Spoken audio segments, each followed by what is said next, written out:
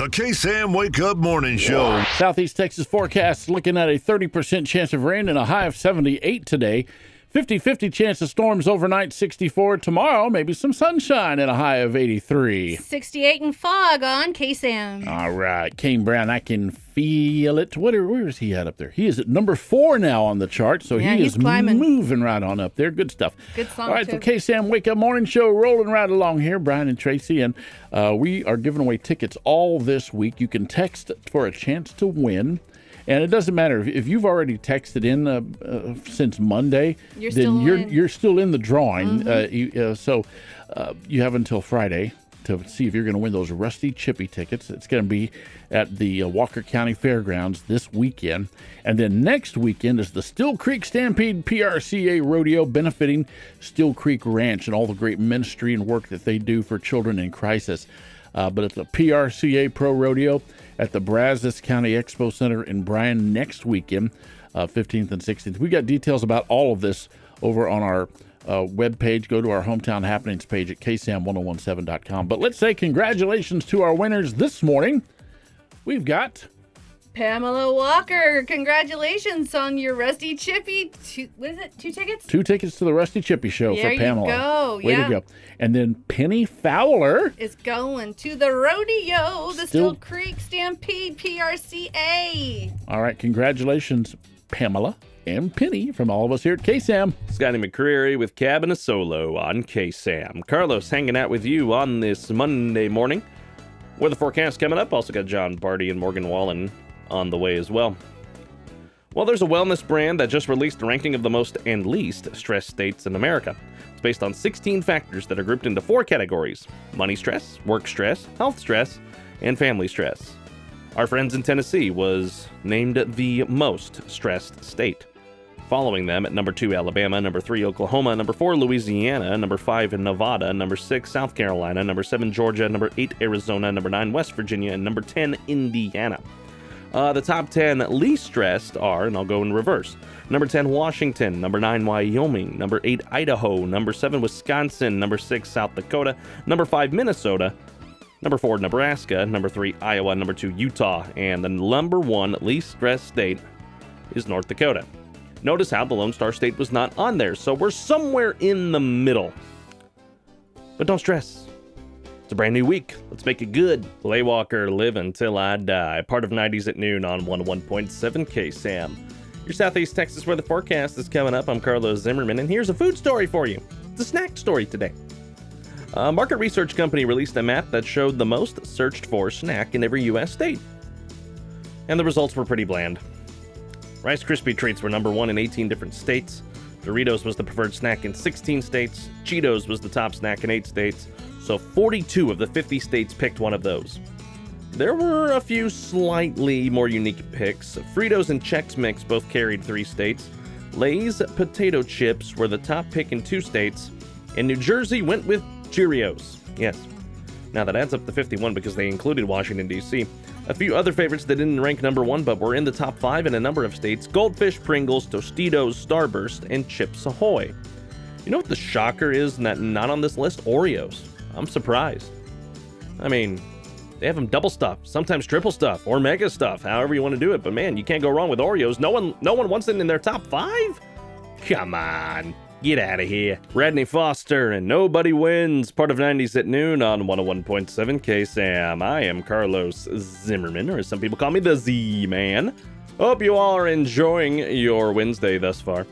Coming up, Tanya Tucker and Diamond Rio, plus your weather forecast.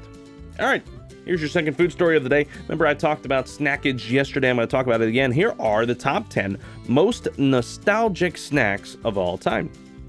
Rice Krispie Treat cereal came back out in the 90s, got pulled from the shelves at some point. Someone launched a petition on change.org in 2019 to bring them back, and around 30,000 people have signed it.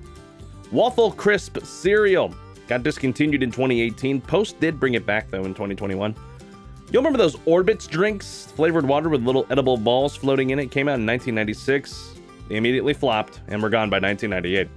I was born in 98, so I never got to see it. Let's see, moving through this list. Crystal Pepsi debuted in 1992 and it bombed. Still got some diehard fans out of it, though. They did have brought it back for a limited time in 2016, 2018, and 2022. And guys, It's delicious. It's just clear. Crystal clear. Tab came out in 1963. One of the first diet sodas on the market, got discontinued 3 years ago. Bagel Bites, they haven't gone away except in Canada. Our friends up north haven't been able to get them the past 2 years. Oreo Cakesters, basically a whoopie pie. You can still get those too. Nabisco brought them back in 2022. And the number one nostalgic snack of all time, Dunkaroos.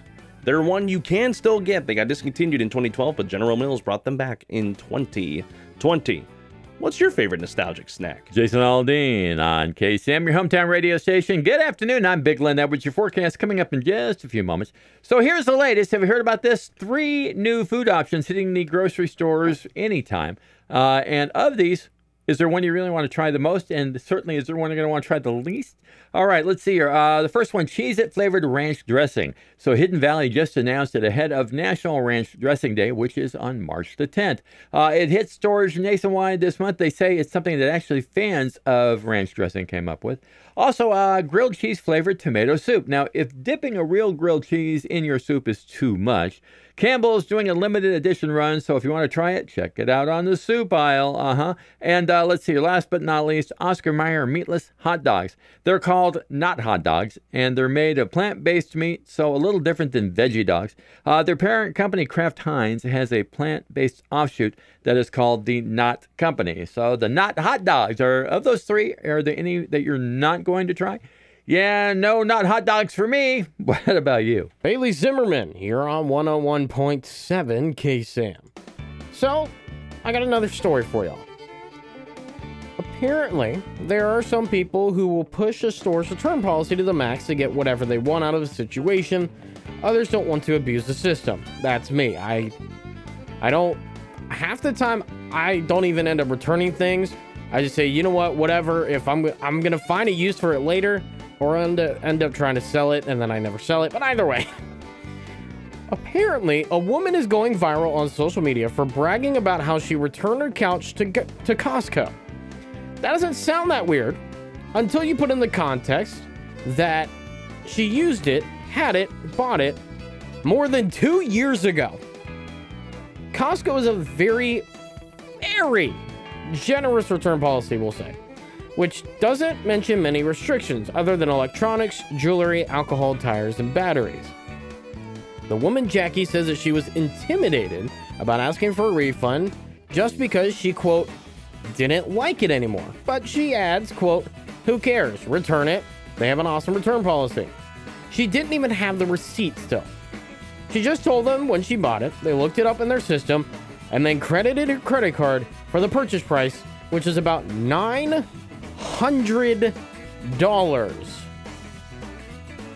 I wish every store did this. Are you kidding me?